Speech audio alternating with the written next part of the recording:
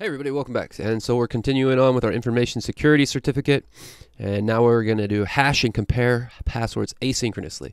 So as a reminder, and if you haven't, as a reminder to start this project, the last video is where we built and deployed this project to render, which makes it so that we have a deployed web application which we can use to test our free code camp results. As hashing is designed to be computationally intensive, it is recommended to do so asynchronously. So because hashing is because it takes a long time to compute hashes, it's recommended to do it asynchronously, meaning that the program isn't held up while you're waiting for your hashes to get complete. This blocks incoming connections while you hash. So that means that your server would be working on hashing when it would be blocking incoming communications.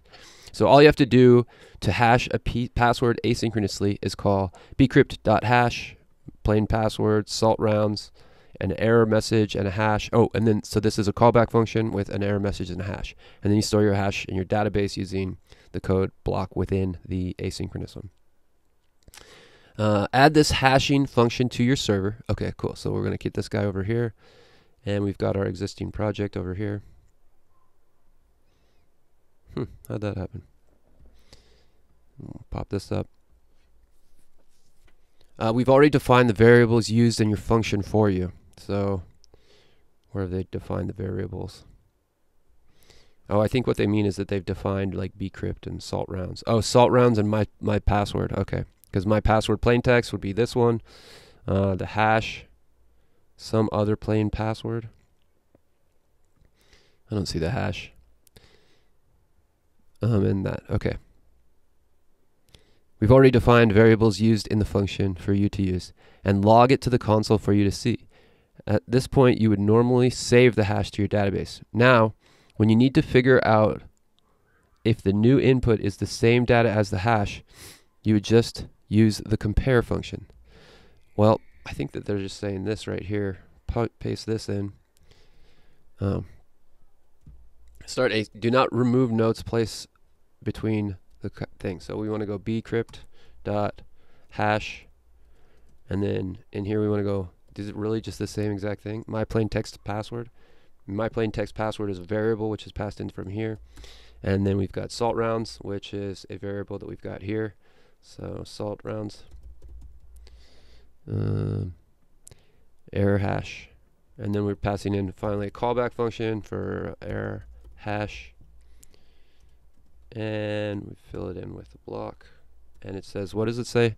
At this point, you would normally save it to your database. Now when you need to figure out if a new input is the same hash, you would do this, bcrypt.compare. Okay, so sol.log, what are we going to log?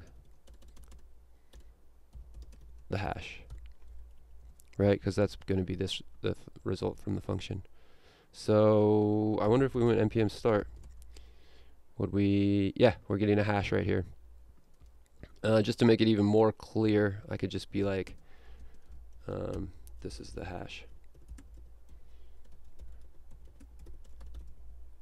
So we start that, stop the server, start it again, and now we've got, this is the bcrypt hash. So this is showing us that it's working.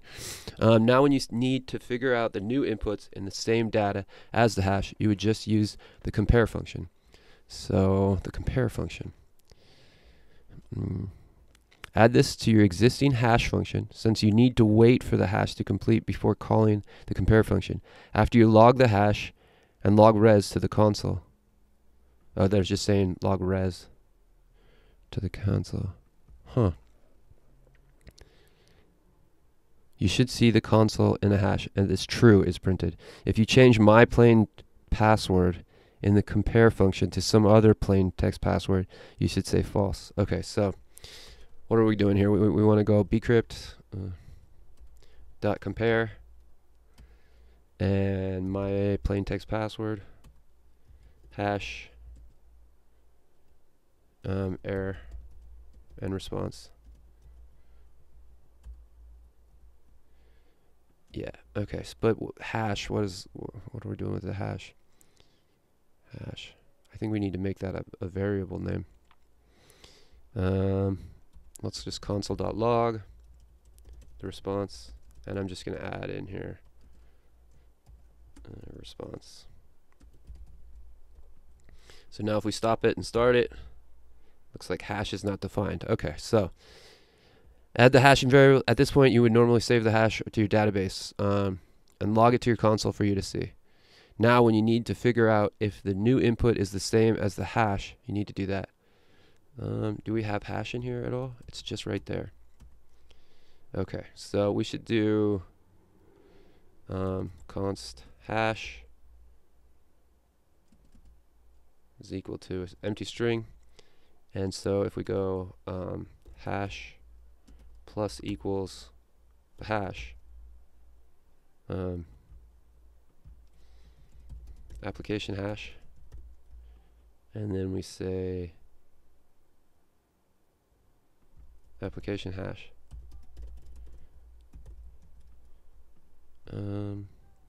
Let's see if that works. So I'm going to try to start the server again. It says it's false. But that makes sense because we've added this here. So if I were to take this away entirely, because we were adding this right here, this string to that, and that's going to cause the compare to not work. And so, yeah, I think now if we were to restart it, it's going to say false again. Application hash, application. Assignment to a constant variable. Well, let's see what happens if we just go const hash is equal to hash. So if we save that, run it again, identifier hash has already been declared. In the instructions, they just say console.log hash. I wonder if we just did that. Oh. Application hash is not defined. So instead of doing that, we're just going to put that as a hash. Hash is not defined.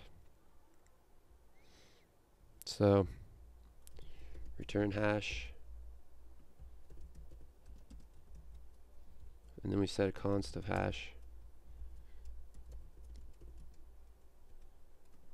Okay, so now we're making the hash become the return of that. So we'll see what happens here.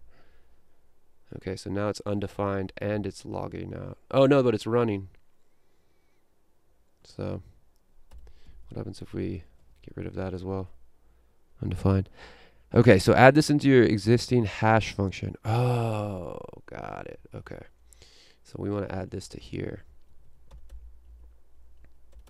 Reading the instructions is very helpful. So now if we were to save that, Command C to stop the server and npm start. Okay, so now we're getting true. So now, and then they're saying that if you change the plain text password, it should be false. My plain text password. Okay, so add this into your existing hash function since you need to wait for the hash to complete before calling the compare function. Log res to the console. You should see in the console hash that says true is printed. If you change my plain text password in the compare function, oh, okay. So instead of saying super password with an exclamation point, you just say super password. Then if we were to stop and restart, it should be false. Okay. But yeah, why would you have them both in there? I don't know. You should see it and the true. If you change the my password and some other plain text password, oh, I see what's happening. Before I do that, my plain text password, some other plain. If you do it to some other plain text, so this is what they're saying. If you change it to this, then if you restart the server, it's going to be false. But if you keep them the same, then and you stop and start the server, it's true. If you change, okay. So here they're console logging the hash, and they're adding the result as true. So yeah, that must be what they want to do. So we can stop the server. So get status, get diff. We can see that our difference is that we've added that function in there. So, and we're logging the res like they are requesting. Let's before I deploy this, I'm just going to go console.log the response as well here. Oh, the hash. Cool. So save this. Get status, npm log or npm start. That's going to give us the hash and the true value. So we can stop that. Git add, git commit, add hash and hash compare methods functions. And we can get push. Okay, and because we have it set up with render, this should kick over render, and we've got a deploy started. And so we're going to wait for that to stop, and then we'll get back to it. All right, now our deployment seems to have succeeded, and if we copy this guy, and we come back over to here, and we paste it in here, say I've completed the challenge, it looks like we're a success. All right, so we've completed information security with HelmetJS. Oh, no, it looks like there's one more to go. And so, looks like in the next video we will be doing information security for hash and compare synchronously. And so we'll see you in the next video.